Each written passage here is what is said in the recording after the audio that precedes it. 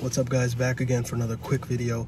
By popular request, a lot of people ask me, when you're going into radiology, what is more beneficial? What's looked more favorably upon? Should you do your prelim or intern year in internal medicine, or should you do it in general surgery? Those are usually the main two primary choices. You could do a transitional year, but most people choose either internal medicine or general surgery. And full disclosures first, I am a diplomat of the American Board of Internal Medicine. I trained in internal medicine for 3 years. I'm board certified. So obviously, yeah, my bias might be towards internal medicine. But to be honest, in my opinion, there's no simple answer to that. If you're going to do diagnostic radiology, actually, I take it back. There is a simple answer. If you're going to do diagnostic radiology and some fellowship in diagnostic radiology, simple. Do internal medicine. You need to know pathology, and that's what's going to make you a good radiologist. And it's not just, you could go into general surgery and you'd see a lot of post-ops, cases, and we do see a lot of post-op cases as a radiologist. However, you just look at the anatomy, you can look up the name of the procedure and kind of get a general understanding of what kind of anatomic manipulation was done.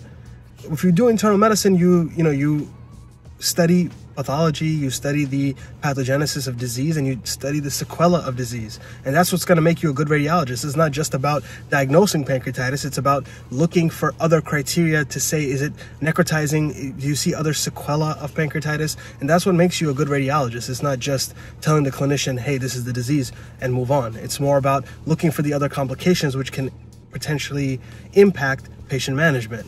Now, if you're going into interventional radiology, it becomes a little bit more tricky and a little bit more complicated. But there is no simple answer to that. There's no easy answer. Some programs might favor someone who has general surgery training background, and other programs might favor someone who has internal medicine background. Where I trained, they were more favorable towards internal medicine. They felt that having knowledge of disease was more important than knowing how to suture and having some basic foundation in surgery. And although this seems like a big decision when you're in the midst of it and you're trying to become a radiologist and you're going through the training process, just remember it's 1 year. Everyone knows that in 1 year, how much can you really retain and how much could you really do?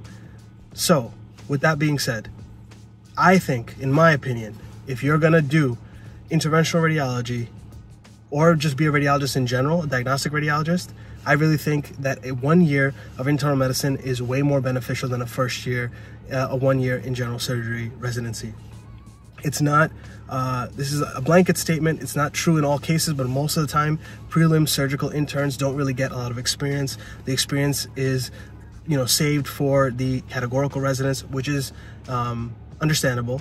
And for internal medicine, it's kind of different. Everyone kind of splits the work pretty much evenly, or in most cases, in some programs, the prelim residents actually do more work. They take a little bit more call. They're on night float more. So regardless, you get experience no matter what specialty you do. But in my opinion, I really think that 1 year of internal medicine will benefit you way more in the long run.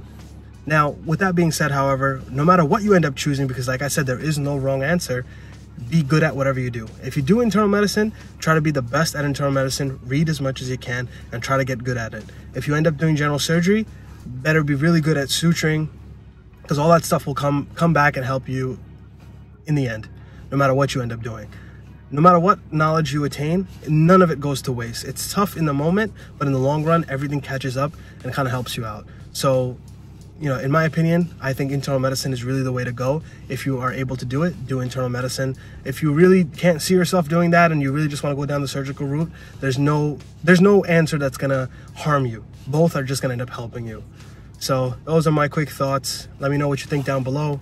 Leave a comment. Don't forget to like and subscribe. And until next time, and for more videos on radiology or medicine in general, check them out on my channel. I have them scattered all around. But until next time.